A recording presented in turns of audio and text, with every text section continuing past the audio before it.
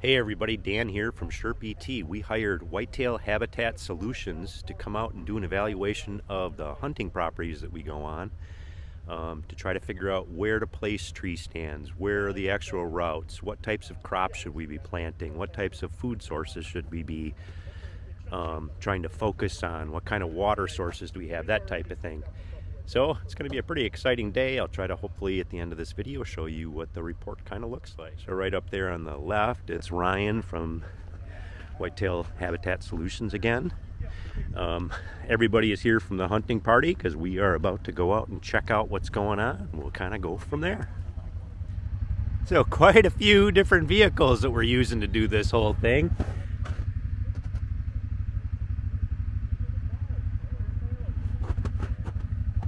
I believe the date today is, well, it's actually mid-February. I'm not sure what the date is.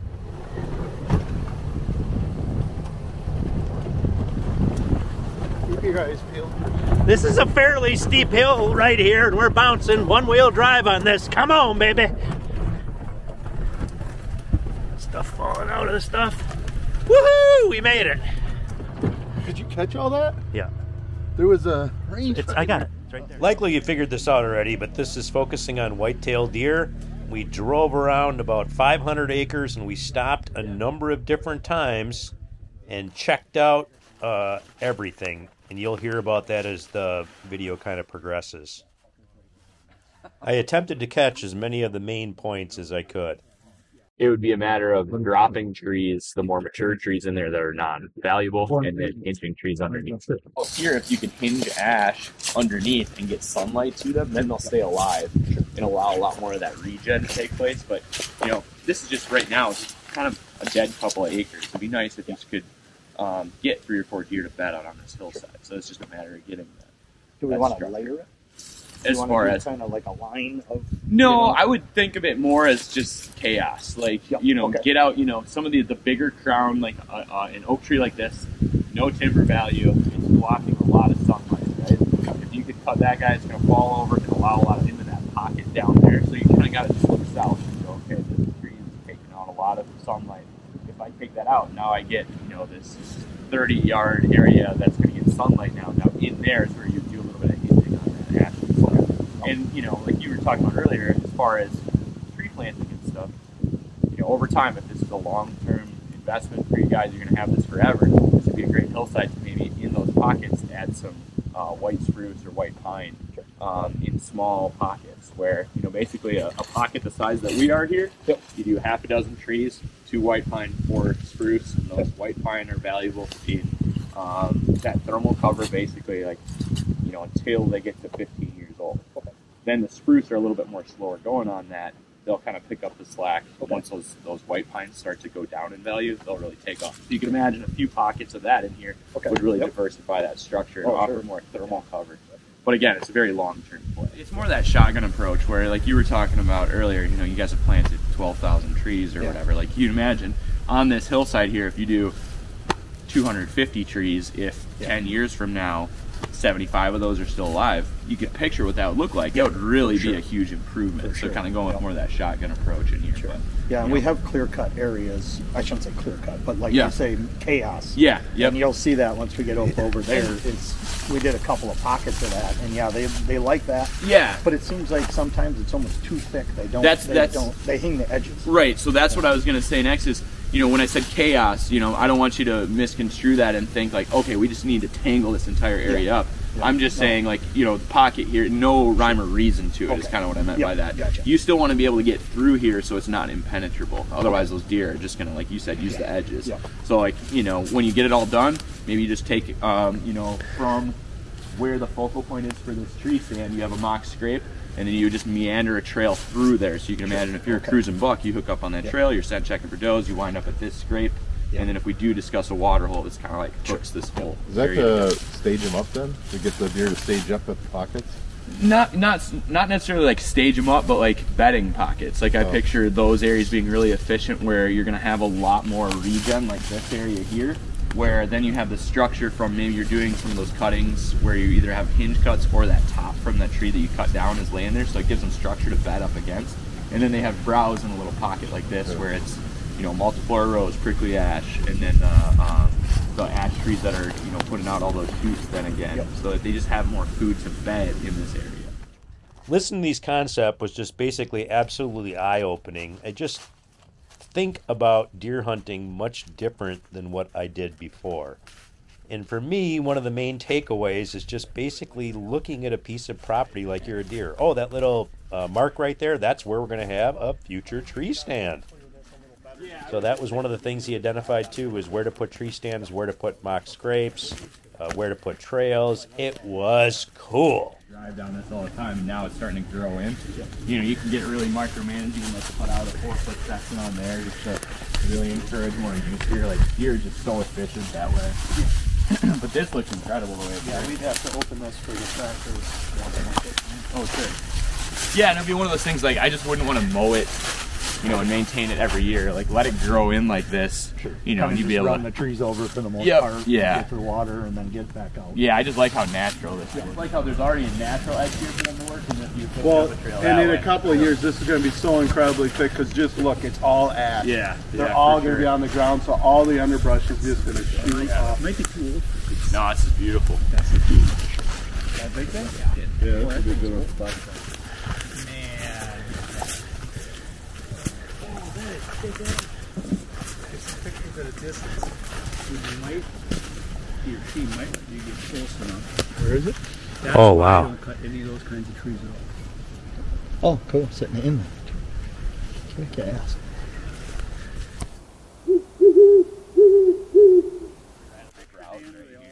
Like this is a box. Now we get a little bit of bedding, stay put. Obviously, you don't want to put any of the walnuts, so you get add some stuff in here. You just add some more of that structure, get some sunlight down. Get a little bit more use out of this. Would be awesome. And the fence line is, I think you can kind of see a post back in there. So we got beautiful. Yeah, so I mean, this would be awesome just to add more potential bedding that's on your parcel, and then I wouldn't hunt in here. You'd hunt either up above on that ridge, or you know, on that next, you know, basically anywhere along that fence line. You guys can hunt up top there. Sure. I really wish you had a tree where we were going up there. that right on that inside corner. Man, that would have been beautiful. Sure. Yeah, I would really like this to just hold a few more deer. Sure. And here's that single arrow. Okay, gotcha. You guys want to bomb up there? Take a look. We haven't really been maintaining them Sure. in order to drop apples. Yeah, and like, you know, apple trees in an area like this, I wouldn't worry about maintaining it, because it's not like you've set yourself up for a shot opportunity. You know, it's like, if deer are getting apples here, that means that they don't have to get apples in front of your stand. You know, so like, if we do that, it'd probably be out on like those food sources. Sure. But I would really like to get more of like what this area looks like down here to start to creep up in here. So you want more of like that. Honey's so good. I know. Up a little shit. What's that? No, I think it's just more of that shotgun approach. Let the sunlight in here, and what's already in the seed bank is going to spread up through here. So like honeysuckle, really bad invasive, but it offers really good cover. So you can imagine how if you started to get more stemmy shrubs like that up here, it's going to increase the efficiency as far as like shortening how far deer can see, allowing more deer to bed in a smaller area then. Are there some good native shrubberies that will grow? It's not going to outcompete that. That's always wins. Alrighty, so this is a pretty good use of a lot of the concepts that we talk about all the time. So if you guys have watched some of the videos, you probably heard all these concepts 40, 50 times. But we're building really good depth of cover going away from these larger, more substantial food sources. So we want to pull as many does as we can in tight to those food sources. So we're trying to maximize how many bedding opportunities you have tighter to that food, and that's going to open up more slots basically for bucks to potentially bed as we go away from those food sources. And so we've got, this is probably going to end up being 1.25 acres of greens, maybe 1.5 acres, and then we're looking at more like 1.75 acres to 2 acres of grains down on that bottom, back on this hillside here. That's going to be a really substantial food source compared to what you guys currently have here. And then what I would want to do is offer, these would be those clover plots or patches where you're just kind of like staging those deer before they commit to going out into that larger, more open food source. We're doing the same kind of thing over on this side as well. And then we're hunting a lot of these outside edges. So you can see, I like to illustrate like all this shaded area in the center here, all this orange. That would be what I consider like your core area. A lot of people refer to that as like their sanctuary, where your sight, sound, and scent is going to stay out of for the entirety of this season if you're doing things right. So all your stand locations are on the outside edges of that, so that you're not blowing your wind in there, you're not walking through there and blowing deer out. So that's where, as the neighbors hunt and they're blowing deer into here, those deer come in, they find a slot, they have their food source that they're relating to in the evenings. And there's really, as the season goes on, there's no reason for them to leave if you guys aren't kicking them out of those areas. So you should be picking up more deer as the season goes on. They get pressured from other properties, and you guys have that food that's going to be peaking in value more into like November timeline versus, you know, right now just having this smaller food source here. I really just don't think that there's enough there to keep that focus into November, December. But then we're looking at just trying to maximize as much bedding potential as we can in this core area. So there were just a couple areas where we'd want to improve that cover. So these pockets, that's what I kind of illustrated here. That's where you're just removing some of those canopy trees and adding structure at ground level for the side cover for immediate use. And then over time, as that sunlight starts to penetrate in there, those areas should really thicken up with better browse species. So you're looking at more multiflora, raspberries, bramble, greenbrush, and then hardwood regeneration, ash, maple, oak even, and that's going to basically feed those deer during the daylight. They should, you know, they should have everything they need back in their bedding areas, and they have their food sources that they're headed to in the evening. So my hope is that this gives you guys a lot more predictable deer movement, where in the evenings we're coming out of these bedding areas and heading towards these food sources, and in the mornings they're going back into their bedding areas off of those food sources, or more mid-morning, like cruising in between these bedding areas as those bucks start to search for does. And then these smaller clover patches here, you know, basically just focal points that offer you guys a shot opportunity on. So that's why I wouldn't want to be doing very substantial food here, because if we do a big food source here that's really substantial, it becomes very competitive then for doe bedding, whereas I want to pull more of that doe use out towards these bigger food plots. And so you're not going to have 5 or 6 doe family groups fighting over a quarter, a third of an acre of clover. So you can imagine a deer come across this, they feed for 2-3 minutes, grab a few bites, hit a scrape along the side, get a drink of water, and then they're moving on. So you're getting that shot opportunity, and then very low likelihood that you're spooking them while you're there. And then, Dylan, is that top one, is that the same size as what we got up there? I just wouldn't plant that one road that comes off of it anymore. I would just plant that one little bubble of food that you have there. And then water holes, we've got, you know, 4 water holes on a property this size with the different kind of topography that you have, I think is, you know, pretty good use. You know, if you guys could get out and fill one up there, that'd be an awesome spot, but obviously that'd be pretty impossible for you guys to do. But separating from dry bedding on their way to their evening food sources, or just supporting cruising movements along this top ridge with those water sources, I think is going to be huge for giving you guys some mid-morning opportunities as those deer start to run more towards the rut. But and you mentioned cutting some of those lanes to try to make them route like that. Is that? Yeah, so like these orange lines, that's what I consider like anticipated deer movement or travel corridors. So like, by no means do you need to go out and create 100% of these and walk them and have it where it looks like a perfect deer trail. That's why I like to kind of just illustrate having some ends where, all right, you can just imagine deer just funnel towards these movements, and just based on the topography and cover type changes, they're using those as movements between features on the parcel. So I would just start at stand locations, and you know, this is a good illustration right here because this area is so thick right here. I would want to just make it so that there's a nice runway through here, and that's going to pick up movement off this inside corner. And then I didn't illustrate, I should have, but there's that edge, that change there where this is all thick, and then you get into more like the open hardwoods here. There's another edge there that those deer basically are going to come to a point right there. So I would just want to open those up so that, you know, deer are very efficient movers. If they have a nice 3-foot wide trail where all the logs are cleared from, they're going to start to run those like crazy. And I would just start at each stand location and go 40 yards this way, 40 yards this way, 40 yards this way, you know? So it kind of brings that X, and then right on that X or T, that's where you would want to put your mock scrape hanging right over that. So every deer comes through there, it's going to stop and see who else has been hitting that junction. So pick your stand location first and then do the trails? Yep, exactly. Because like I want to, you know, you guys are so limited on trees, unfortunately. Like I would put the stand in the right tree, and then you've got to move that trail. Yeah, trail can you know, move 5-10 yards one way or the other, just with opening up or dropping a tree across what's currently there just to block it and then bring it up right past your stand location. And what I would, you know, we didn't talk a ton about it today, but like I would have a mock scrape at every single one of these stand locations. Just a super easy thing you could put up in 5 minutes, and you can't really overdo them. There's probably hundreds of natural scrapes on this property in the fall. So if you guys put out, I didn't even count them, but if that's a dozen stands or whatever, that just bites into what's naturally going to occur anyway. And if that vine is hanging there all year long, you can just imagine that just becomes a community scrape that gets repeated all the time. Is there truth to him telling us we have to pee on him all the time? I take a leak on him when I first start him. That's about it. And like Jeff disagrees with me a little bit on this. He's not a big advocate for using scent. If I'm going past one changing batteries on it, I'll drop some tanks in there because I think, you know, it just piques that interest a little bit. You know, I don't think it's necessary to bring a deer from 100 acres over, but I think it's, you know, going to pique interest and maybe pull deer in from a trail where they would have just blown by, you know. On those 2 tree stands that are on the south edge there, are we talking hopefully getting access from the south? My hope would be that you gain access from If that not, south.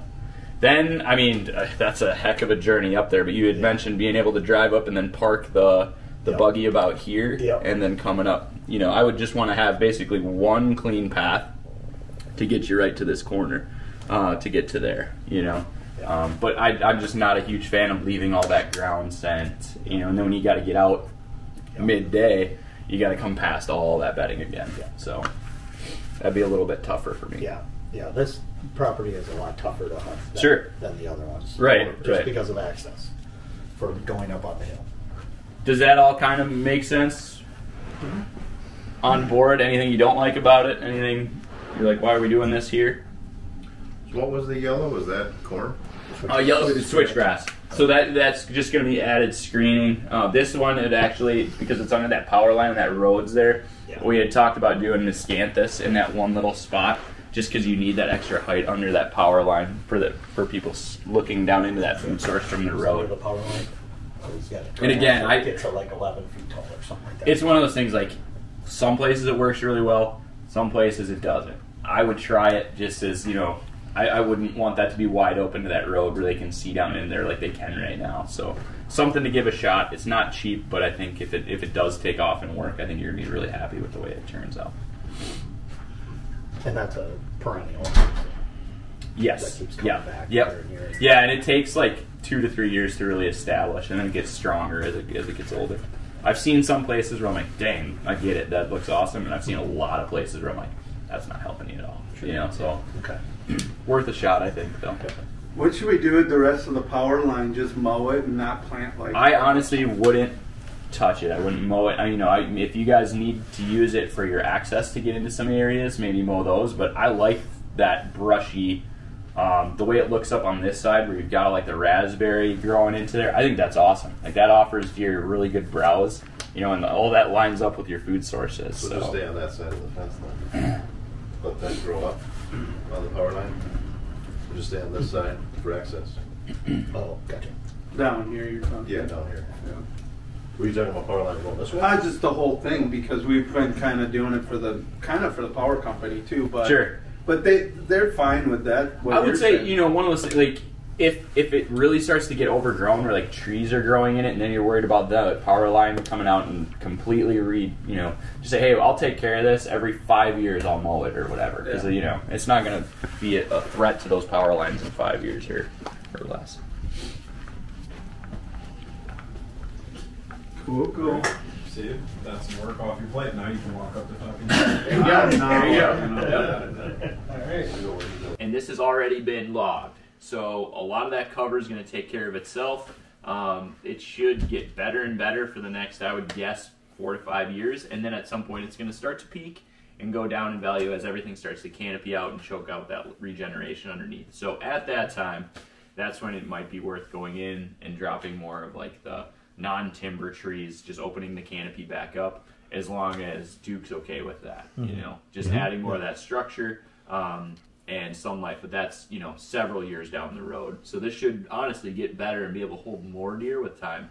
And unfortunately, in a perfect world, this wouldn't be in CRP, and you'd be able to do a lot of food sources here, and we'd then do big food here and build a lot of depth going back into here.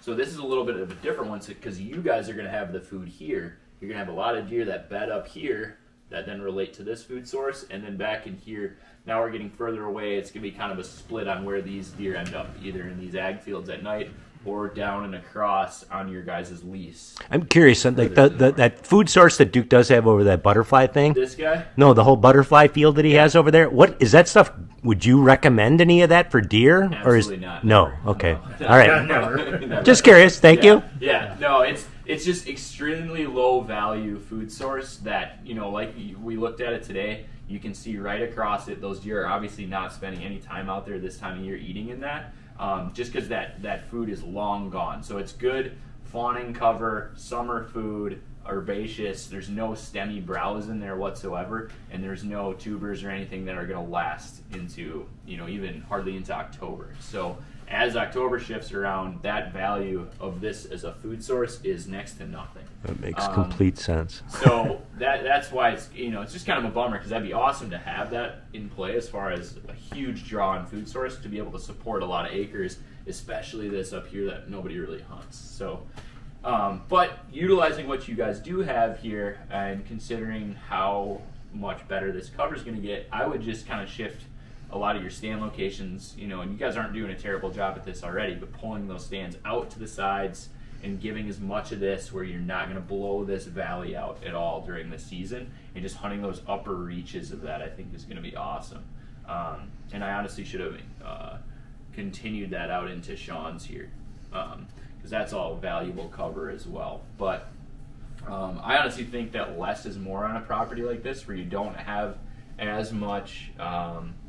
This is exactly where they're headed to in the evening. This is where they're going to in the morning. That's a little less defined on a property like this because you don't have those food sources. So I would hunt more the longer range cruising movements and bedding movements. So that's why we're setting up on these ridges and inside corners, just kind of taking advantage of natural movement, and then utilizing water on these drier areas, you know, the high and dry areas where, you know, those deer don't have water sources for several hundred yards. So that's going to be a thing of convenience. These things are going to get pounded as we get later into October, into early November. And then just having a small clover plot here is kind of a pass-through. Again, I don't picture deer spending a half hour on that. It's 5-10 minutes, they hit a scrape, take a few bites, and then they're on cruising or heading into bed in the morning. So that's what's cool about a small food source like this, is that you can actually get in there and hunt that in the morning, since you're not coming through food sources to get there. And you can hunt that basically all day. And then, you know, we talked about this while we were out there, but this ridge, I just love how long that ridge is, where those bucks could hook up on that at any point and just cruise for several hundred yards. So just having a couple stand locations up there where you're sacrificing a little bit of core area. You obviously got to walk through that to get in and out. Same thing here. So you'd recommend coming around that one? Yeah, to get into that one, I'd probably come up that backside. Okay. Like that. Yeah. Depending on wind?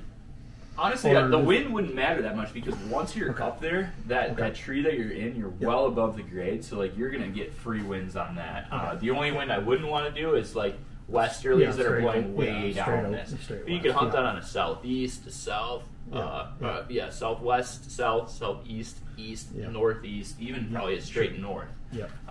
Which is just awesome, being that you're that high over that ridge. The thermals are really advantageous up there. So yeah, I mean, this is still a really good mix of morning and evening stands based on how close to some of the fields you guys are for just popping in, hunting some of those inside corners, natural movements where the movement's pinched up because of the ditch and that corner in a lot of these areas. You know, basically those three there is kind of the same MO on all those stand locations. Yeah, I mean, do you guys have any other questions on this one? This one to me is just a little bit more cut and dry. Right, so then you're just kind of hunting that outer edge, chipping away, and using the wind at your advantage, because these thermals are going to carry up out of these valleys really heavily. So staying on that high side really works. And then if you guys are putting in improvements on that timber by cutting out some of the ash and non-timber trees to open up that canopy and add that structure, if you guys are removing some of those ironwood and stuff like that, that's going to make a world of difference for pulling that bedding. Like these areas right now are pretty dead as far as bedding.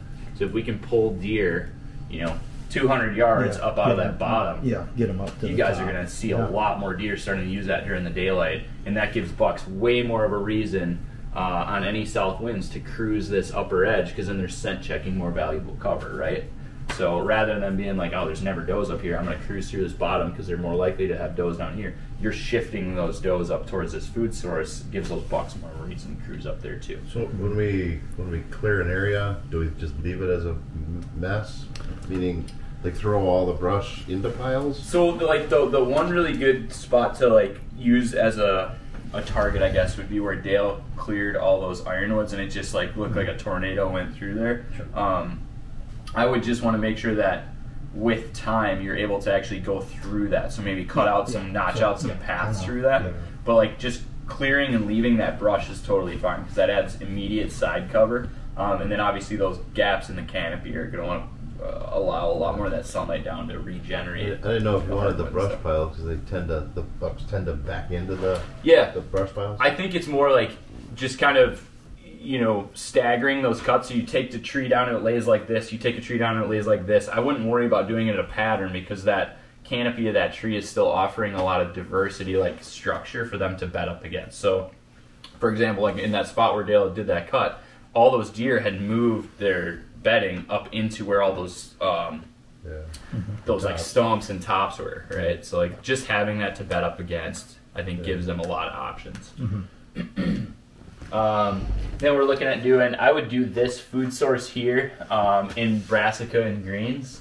So again, splitting it probably just like this and then flipping those every year. Sure. That I think would be awesome. Doing tillage radish, oats, and peas on one side and then a brassica mix on the other and just flip-flopping those. I think would be We great. had a bumper crop of corn this year up there. Shut up. The other thing I mentioned while we were out there, but if this guy's planting grains, corn, when it's corn, I think it'd be worth buying an acre of corn here from him. Having a reason to, again, cement that movement there later into the season and having that really good draw in gun season and even into like December if you guys ever get into muzzleloader or late season bow. If you have an acre of standing corn there, that'd be pretty darn bad. Then you're solid. Yeah. So move that stand out of the corner and move it up to 15, closer to move it up towards the trailer? Yeah, I think right now it's probably more here. Well, there's normally one in the corner that you probably didn't see. No, we haven't had that one for we didn't put it there this year. Last year. Yeah, we didn't put it up last year. Yeah, there was a couple of walnuts up here that I think you could get in, where I just like being here where then you can hunt in the evening as those deer are coming to this food, and it's still a good reason to hunt that for that post-daybreak where then you're still catching this movement interior. Sure. Yeah, and that one we're only moving probably 20, 30 yards, right? Yeah. Are you talking to the west of that food plot, Chet? Yeah, Chet had that one down in the southwest. So the southwest. Corner. Yep. Yeah, okay. we had one down in there, and we haven't had that one. Last year we didn't have it at all last year because we didn't even put it up. But we had one tucked right down in the corner, and that one was tough. Because getting to it and coming out of it, obviously you got deer on top of you, at that point. We forgot to show you that we had one there at one time. Yeah, and I would say, like, if it is in here and it's a great spot, like, I would just hunt that in the morning with your wind blowing out into that, right? Like, I wouldn't want to hunt that in the evening and then blow my wind into where I'm expecting those deer to move to. Gotcha. Right?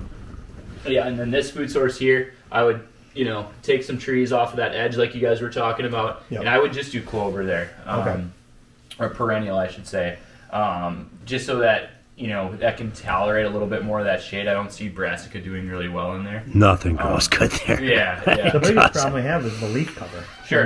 Sure. The sun, it grows good for a while, and then all of a sudden, when the leaves drop, it just snuffs it right out. And that's the biggest problem. I'm nitpicky when it comes to this stuff. I would move that stand that's up on this side down into here, so that way you're catching more of this interior movement. So if bucks aren't popping out and going across, you're still getting a shot as they're cruising around where you guys are making all these improvements. And then I would shift that water from there out to this side And then there's that perfect tree, that black walnut right there. And then, like we talked about, that little like high flat, I would do in switchgrass so it like shields that whole area. So I guess they can do that. Oh, that's interesting. I wasn't up there for that. There's just like that, just that 10 yards, you know, maybe 15 yard swath there where it's just kind of that high flat. And that's going to make these deer here feel way more comfortable being like down in that, like they don't feel like they're open to this field, you know? Okay. And we didn't even walk out on this grass for you guys.